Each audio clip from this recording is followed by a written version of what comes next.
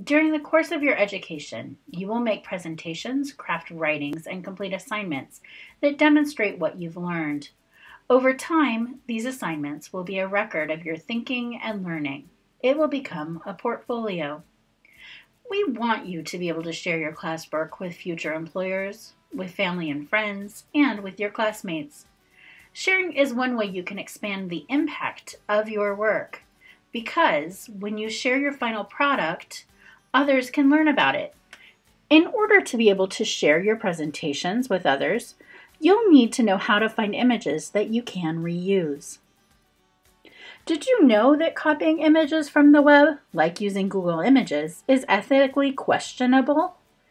In the United States, we have a law that protects intellectual property, like photos, drawings, videos, and other creative works. The law is commonly called the copyright law. Think of it like this apple. The apple belongs to the farmer, just like a creative work belongs to the creator. The farmer can sell the apple to a supermarket who will sell the apple to you. In this scenario, the farmer and supermarket make money. The artist, like the farmer, wants to be paid for her work. She has the right to decide how her work is distributed. Unlike an apple, which can't be distributed again after you use it, digital works, like images from the internet, aren't used up when we use them. This is why creators are choosing to give you permission to distribute their work in advance.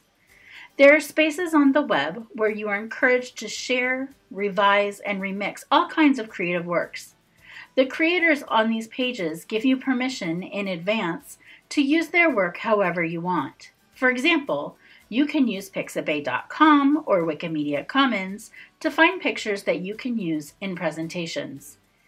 In the upcoming videos, you'll learn how to find openly licensed images that you can use in your presentations.